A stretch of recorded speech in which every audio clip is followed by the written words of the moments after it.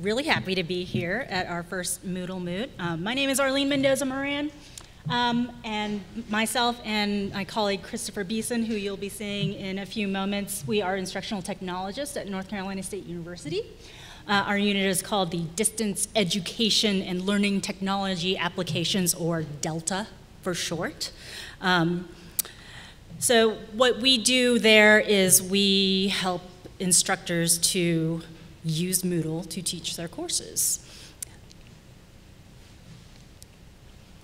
Can I just get a quick show of hands? Raise your hand if you've ever taken an online course. All right, so can you identify it all with this statement? It's sometimes difficult to focus when you're presented with large amounts of online course content. These days, our mental bandwidth for consuming information online is sufficiently broad that if we aren't intentionally devoting all of those channels to the task at hand, it can be really easy to become distracted, much like a dog who sees a squirrel. So what kinds of things can you do in an online course to keep students' attention, to keep them focused, and to keep them inside your course and engaged with the material? One of the ideas that you can use is active learning. So active learning is a concept that's based in constructivist learning theory, jargony type stuff that just means that people learn by building their own knowledge, by taking in new information and connecting it to existing knowledge to build new or better understanding of the information.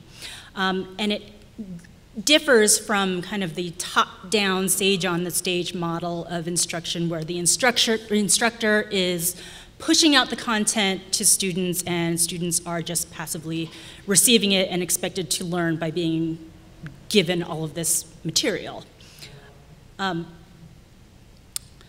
What we're trying to do in active learning is encourage students to do something with the information. They do need to consume the material. They do need to read the information or watch the information, but they also need to understand it, and they also need to do something with that information, apply it or practice it in some way that's meaningful, that enables them to make those connections so that they are really engaged and really applying the information to build true knowledge of that material. So in an online course, you can utilize many active learning strategies to purposefully engage students so that you can reduce the risk of distraction. I just wanted to make a short note that there's a large body of research that supports active learning. If you don't believe me, I do have references at the end if you're interested, but there are a lot of positive outcomes that come from utilizing active learning strategies. Some of the main ones that I want you to keep in mind today are things like motivation, keeping students motivated within the course, student engagement, of course, keeping their attention, and information retention, things that require them to actually incorporate with their learning through the course, and a whole bunch of other benefits too that's supported by the research.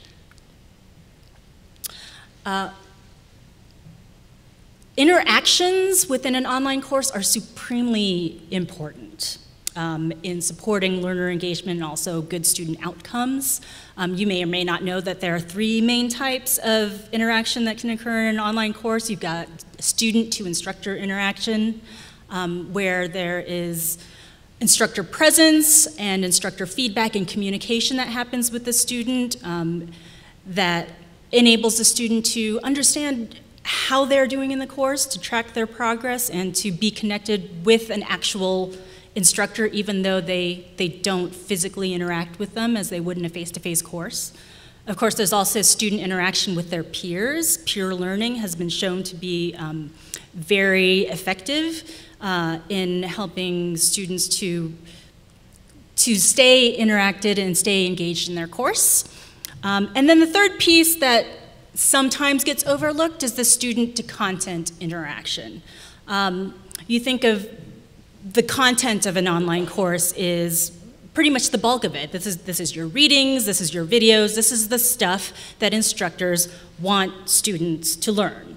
But oftentimes what happens in an LMS is that, large amounts of content get uploaded and students are just supposed to interact by reading or watching. And there's not really any meaningful connection that happens outside of that. So what we want to try to encourage you to think about is that the student-to-content interaction should really involve more of a practical application of knowledge. Like, yes, they do interact, they do read the content, they do watch the material, but then they do something with it, incorporating those active learning techniques. They're more than just passively reading or watching.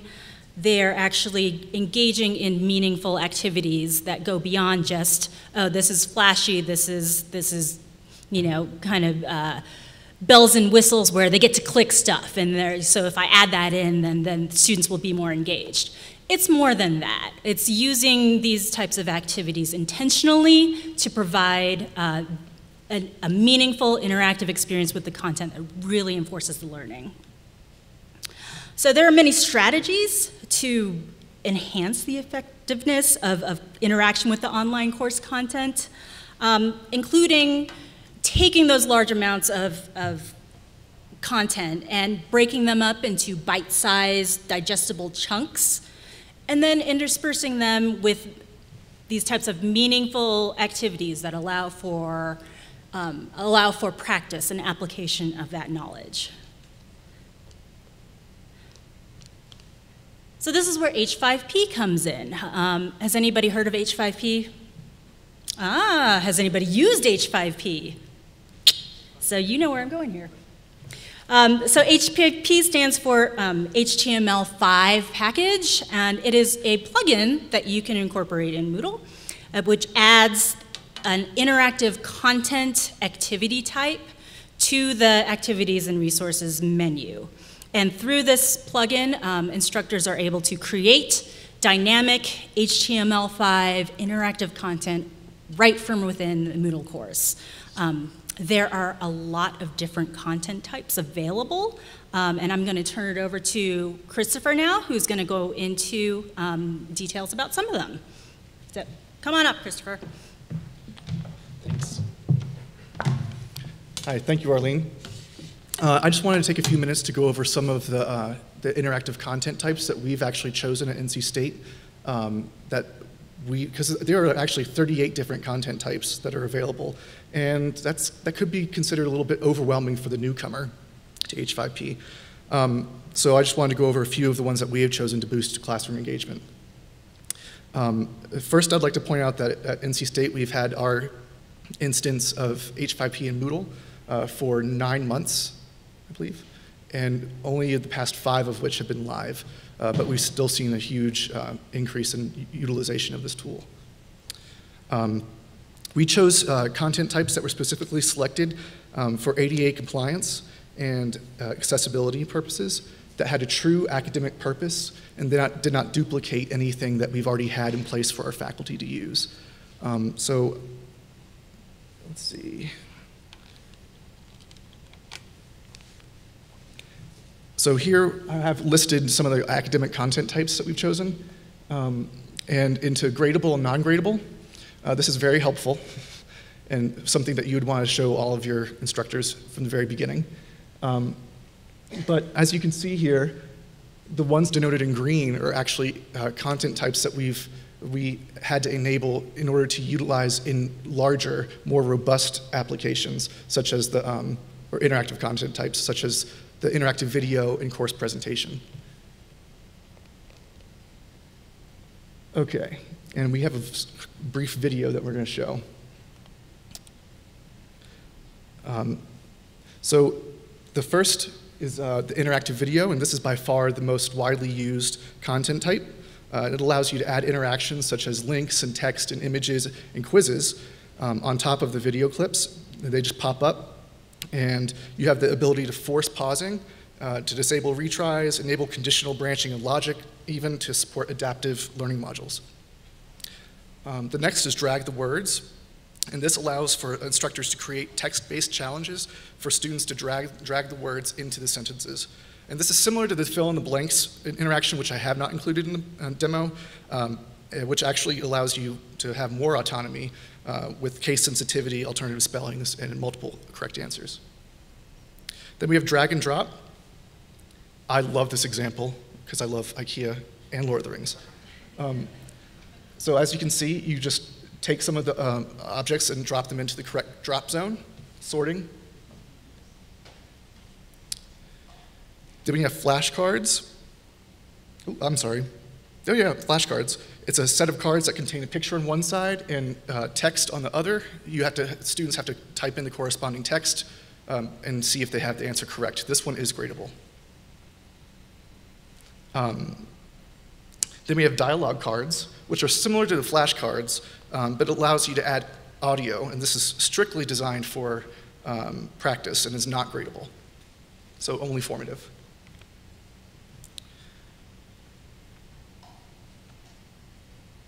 And the next one is going to be image hotspots, which I think is really cool. It allows you to add hotspot buttons on top of an image. And in this example, the students are clicking on the hotspots to open up pop-ups that contain additional resources and content, even video. And actually, Arlene created this, so I think it's really cool. Then you have timeline. And timeline is a content type that allows you to place a sequence of events in chronological order. And with each of these, you're able to add more interactive elements, multimedia elements as well.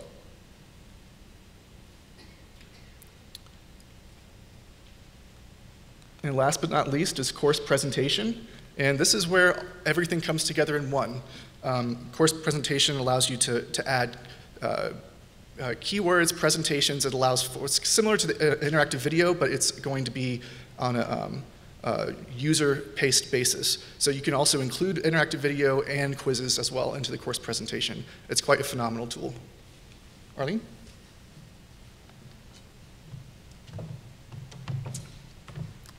All right, so now that we've given those of you who aren't familiar with H5P a little bit of a teaser, I'm just going to go through these slides just talking about some of what we think if you're going to start with, just a few of the 38 content types, interactive video, course presentation, image hotspots, and drag and drop are some of the ones that we think will be some of the most not only popular, but really good at enforcing that student engagement and interactivity with the useful content interspersed with those bite-sized chunks of information.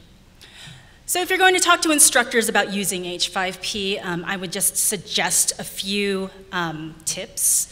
And that one of those would be that H5P is really recommended for use for low stakes knowledge checks. They're not really intended as as a final exam, as you might see. This is really, to use it in that active learning process to allow practice and knowledge checks and letting the student get immediate feedback on the content that they're learning at the time. We also want to provide clear instructions when using the activities. And also, as Christopher mentioned, that we want to be clear about, is this a graded activity or is it not graded? In the Moodle settings, there's a couple things that I just want to point out. There are a lot of settings that can vary with each H5P content type, but I just want to point out that there's an option in the Moodle settings that occurs below the editor for H5P to display an action bar and frame. We recommend, if it's going to be visible to students, to uncheck that. We also want to make sure that you're putting it in a category that is appropriate, whether it's graded or non-graded. And that's because each H5P activity generates an entry in the gradebook, even though not all the content types are themselves gradable.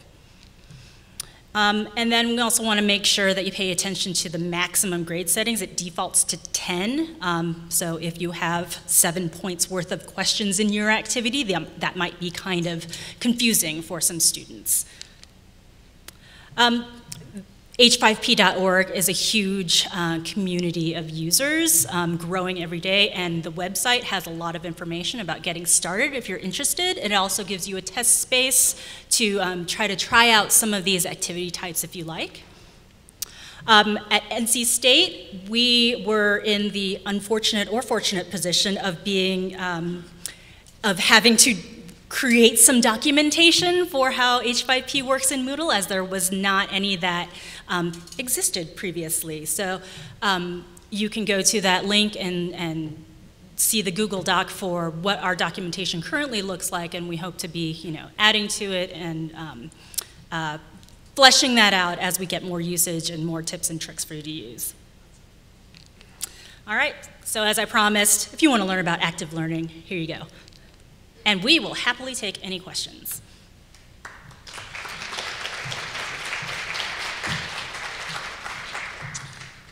So as a former history teacher, I love the timeline version of H5P. It allows, you can get that students to do that as well. If you've got a question for Arlene and Christopher, now is the time to raise your hand in the air. If it's a super important question, you could raise 2. It's up to you. Or stand up. Or stand up, indeed. I can't see very well. Where's that question? You just point oh, no, whoa, wait for the microphone. Share with the class. Comes to the mic. I have a question about the interactive video. So are we able to embed anything in the video? So earlier in the presentation, there was a question popped up. So I guess my question is, are we able to have the frame to show like a documentation, for example, or a iframe or something? So in the interactive video content type, you have the ability to add different question types. You can also add pop-up images or your own text. I am not sure that it allows like live embed of other source content. I see. So I believe it to be, you create it within the interactive presentation, just with questions and other types of text and images. 2 months ago, last time I checked on that, it wasn't possible.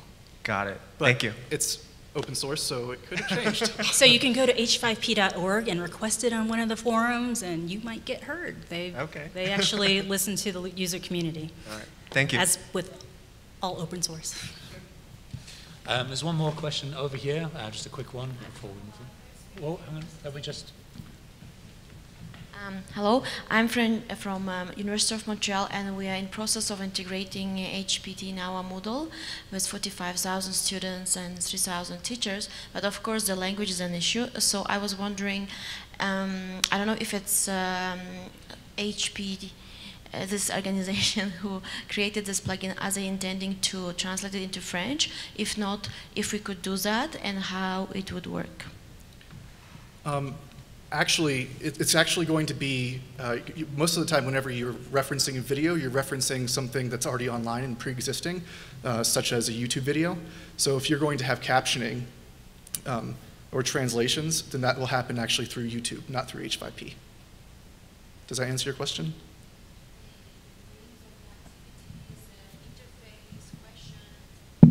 The names of the activities, interface, and questions. I don't know if right now if it supports translations yet. As far as I'm aware, the H5P is initially funded by the Norwegian government, so I should imagine they want translation into Norwegian. Yes, so definitely go to H5P to have a look at that. Thank you, Arlene and Christopher, for your presentation and for your time. Thank you.